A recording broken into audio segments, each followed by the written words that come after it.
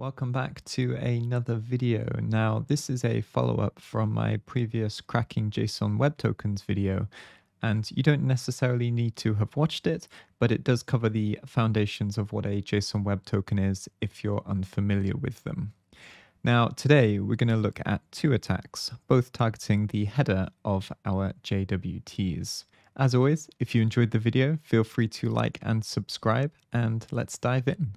Before we talk about header injection, let's go a little bit deeper into the headers of a JWT. The only mandatory header is alg, according to the specification. However, we often see type in there and other things like key ID, which we'll see later on. In our first attack, we're going to tamper with the alg header itself, but in the second, we'll look at how we can inject other headers to cause the application to use a key that we provide rather than the one intended by the application.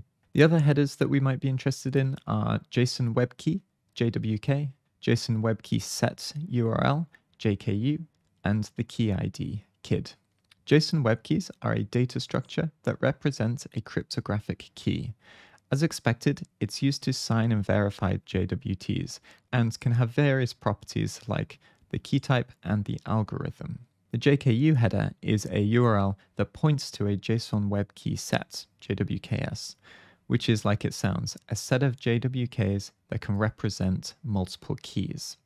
This is really handy because often if we want to rotate keys, we can grab the latest public key from the specified URL.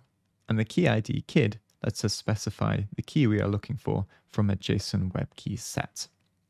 So together, these are used to manage and identify which keys to use when signing and verifying a JWT. Now, I realize that's quite a lot to take in, but we'll be looking at this in a little bit more detail in our second lab. So going back to our first attack on the algorithm header, we're going to modify the value to none. And what this does is tell the application to not use an algorithm and essentially trust and decode the token with no verification. Now, the testing I did with this attack turned out to be pretty interesting, as the packages I tested ended up handling the payload differently. The two main packages I looked at were JSON Web Token for Node.js and PyJWT, which is a Python library commonly used in Flask applications. I can't say this for every package or scenario, but both of these packages required me to specify the use of the none algorithm, which was nice to see. I'm sure there are some libraries out there that allow this behavior by default. Also, after getting the Node.js version of my app handling the none algorithm correctly, I had to handle the secret differently, because if you're using the alg none, then your key or secret needs to be null. All in all, it's actually a little annoying to write an application that's vulnerable to the alg none attack if you're using reputable, up-to-date libraries in a normal way. And this makes sense because I think this attack goes as far back as 2015, or at least it's listed under CVE 2015 something something. But as we walk through the code and you're like, hey, why is this set up to clearly be vulnerable to this attack by specifically allowing the non-algorithm in our algorithms list? Well, now you know why. Because we have to. Just before we dive in, I wanted to mention that it's still important to know about these kinds of attacks because they may still come up from time to time. For example, in legacy applications, or if two systems are integrated and maybe one dev team doesn't want to share the secret or key with another dev team, but still want to process tokens from a third-party application. In this instance, they may allow for non-signed tokens without thinking about how that would impact other tokens that are sensitive to being tampered with. Or you could simply be doing a CTF. All good reasons for knowing this technique. Let's take a quick look at our sample application for the first attack. All right, so we have our application here. So we can ignore lines 1, 4, and 5 because this is just Express, which is going to make routing and things like that a little bit easier, but not integral to the application or the attack we're trying to demonstrate. Line 2 is important, however, as we're importing the JSON Web Token library and assigning this to JWT. So every time you see JWT.something, you know that we're using the JSON Web Token library like down here. So JWT.sign, for example. On line 7, we're defining the secrets. So please like and subscribe, of course. And this is a symmetric secret. So this is going to be used to encrypt and decrypt or sign and verify our token. I will at some point dive into HMACs and asymmetric encryption and using public and private keys for JSON Web Tokens, probably something for another video. Now on line 9, we have our get/JWT endpoint. So we just define a payload. Obviously here, this would be the logic of your application building the payload. And then we have const token equals JWT.sign. And we're going to include the payload and use the secret to sign it. And we're going to use the algorithm HS256. And then we simply return this token. Now, next up, you can see a load of code that I've commented out, and this is my original code that I thought would work. So I thought basically all that I needed to do to include none in the algorithm is to include it in my algorithms list, but this ended up to not be the case. So I have app.post, verified JWT, and then we grab the token from the request body, and then we do JWT.verify, pass in the token, the secrets, and the allowed algorithms. And then if it's all good, we return valid token. If there's an error, we return invalid token. This didn't work, unfortunately, so I had to rewrite this endpoint. And if we scroll down, we can see from line 26 what's happened. When you pass in a token with the algorithm none, you're not allowed to pass in a defined key or secret. So what I had to do is essentially the same thing, but add this code here, which decodes the header. So we have decoded header equals jwt.decode. Notice we're not verifying this, we're just decoding. And then what we're doing here is we're defining a new key. And if the decoded header.algorithm is equal to none, we set the key to null. Otherwise, we set the key to secret, which of course is defined up here on line 7. And this is just a ternary operator. This does the exact same thing. It was my original way of doing it, but I thought this was a little bit easier to read because not everybody uses this style of development or this style of if statements. But the output of line 29 and the output of line 30 to 35 is exactly the same, basically. So here we come to our decoded token, we do our jwt.verify, and we pass in the token. And of course, if the token uses the none algorithm, this key is going to be set to none. And if it's using HS256, it's going to be set to secret. And these are the allowed algorithms. And then if it's valid, we return a message saying valid token and hello decoded token.username. Otherwise, we return invalid token. So that's the application. Let's jump in and demo the attack. All right, so we're just gonna spin up our application. So node app.js looks like we're running on 3001. And then all we're gonna do is curl http://localhost 3001 and grab our token with /JWT. So usually I think, or at least in the last video, I used JWT.io to decode and mess around with the token. However, unfortunately, this isn't going to work because for some reason, it doesn't support the none algorithm. And if I try and do this manually, we don't get a token back.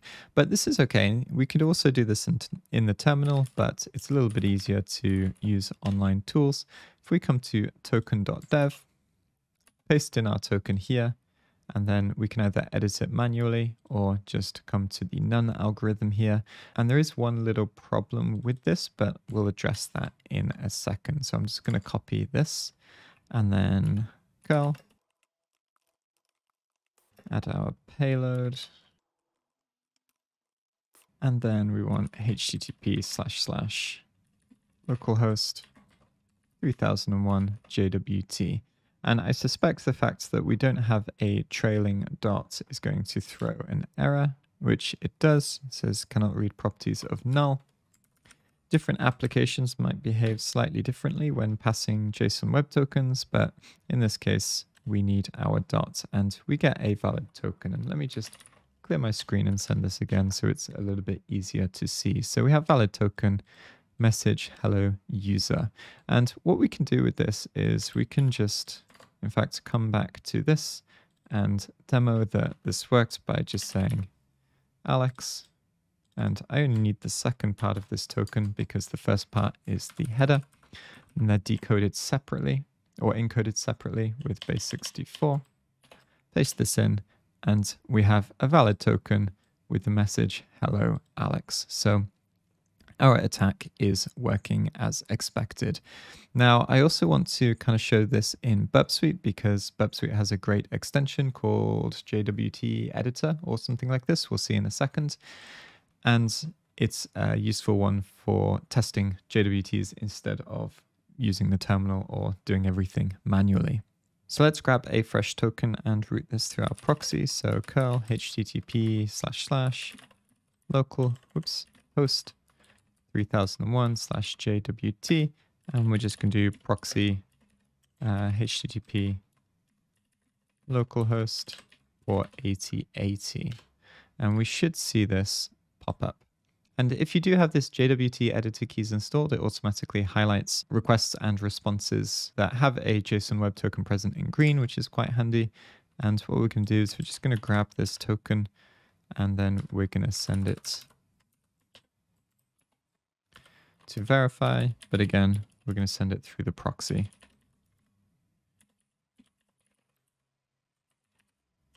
Oops, 8080. So we have valid token message equals hello user. And here you'll see that we have a new tab open, and I'll just move myself out of the way for a second so we can see a bit better. We have this JSON web token tab, so we can start interacting with this, and same with this post, you'll see the JSON web token tab here as well. If you don't have this installed, by the way, you can come to extensions, the App Store, search for JWT, and it's this one, JWT Editor. And then all we're going to do is we're going to send this post to the repeater with Control R, or you can right click, send to repeater. And again, you have this tab open here. And there's a couple of ways to do this. We can either just modify the information in here, or we can just do the none signing algorithm and click that. Send it. It's still valid. And as you can see, even though we don't have a signature, we're still good to go. Now, if you want to know a little bit more about interacting with JWTs and Burp Suite, then there is a great article here on the Web Security Academy, and this tells you all about how to interact with JSON web tokens with this Burp Suite plugin. So super helpful if you want to go and check that out. And this is actually where we want to be for our next attack. So let's take a quick look at JWK header injection. So with JWK header injection, this is an attack that exploits the insecure handling of JSON web keys embedded in the JWT header. Now, in a secure implementation, the server should rely on a trusted source of public keys, such as a JWKS endpoint, to verify the token's signature. However, if the server accepts a JWK provided in the token header by the client, we can craft a token with a custom JWK containing our public key, and then we can sign the key with our private key that we control, effectively forging a valid token. So let's take a look at how we can do this. And I've come to Portswigger Academy, so I'm just going to access the lab. Here we are, and I think we can come to my account and it gives us some credentials to log in. And the objective of this lab, sorry if the text is a little bit small, is basically to access the admin panel. So we have an account as Dina and Peter, and we log ourselves in. So what I'm going to do is I'm going to switch on our proxy and just hit refresh. We can actually see that we have a token already. And here we are. We have the My Account, and everything with a JSON web token detected is highlighted in green. Let's take a quick look, and I'm just going to move myself out of the way. So here you can see that we have this cookie session equals, and this is our JSON web token. And you can see that it's quite long. So we could go in and decode this, but we don't need to. We can just switch over to JSON web token tab here, and we can see all of the information that we need. So in the header, we've got a couple of things. We've got the kid and the algorithm, RS256, and we have the ISS, which is port swigger, and the sub, which is Vina. So this is our username. And before we carry on, what we want to do is maybe just grab this and see if we can just grab the admin endpoint and see what it says. So it says admin interface only accessible or only available if logged in as an administrator. So we come back here and we can see this request here. So what I'm going to do is I'm going to send this to the repeater, and I'm just going to hit send.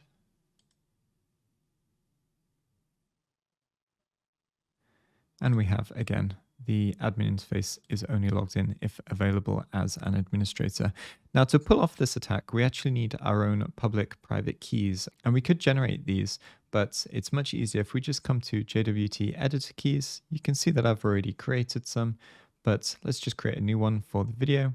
And we do new RSA key, and we'll select 2048 JWK and hit generate. And then we'll just hit OK. And you can see that this has been added to our list of keys. Now I'll come back to repeater, and all we want to do is we want to come into attack and embed JWK. So we're embedding a new header, which is going to be our key, and we can choose our key from the list. Both of these are RSA 2048, so either of them are okay, but use the one that you generated. Click OK. And you can see our headers have changed. We have this new embedded JWK in the header. So this isn't going to work just yet because we actually need to update the sub here. So we're just going to update this to admin. And unfortunately, because I updated this after adding our key, we need to re-add it because it's going to sign the token when we embed our JWK. So obviously we've changed the token since we previously signed it. Hit OK. And then hit send. And we'll just come to render. We probably need administrator instead of admin. So let's try this again. Embed JWK. Hit send, and we get the admin interface, which is what we want. And if I recall, the objective is to delete one of the users. So we need to delete the user Carlos. So we can just come back into here,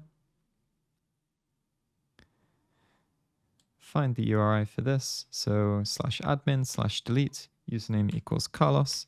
Copy this, come back to our request, and we can just update our request and hit send. And we get a 302 found, which is good. Follow the redirection, and we can look down here for the congratulations banner, or we can hit render, and we get congratulations, you solved the lab, which is great. So that's it for today's video. Now, there's still a lot more to look at and consider, but I hope this gives you some insight into how we can attack JSON web tokens. I'll catch you next time.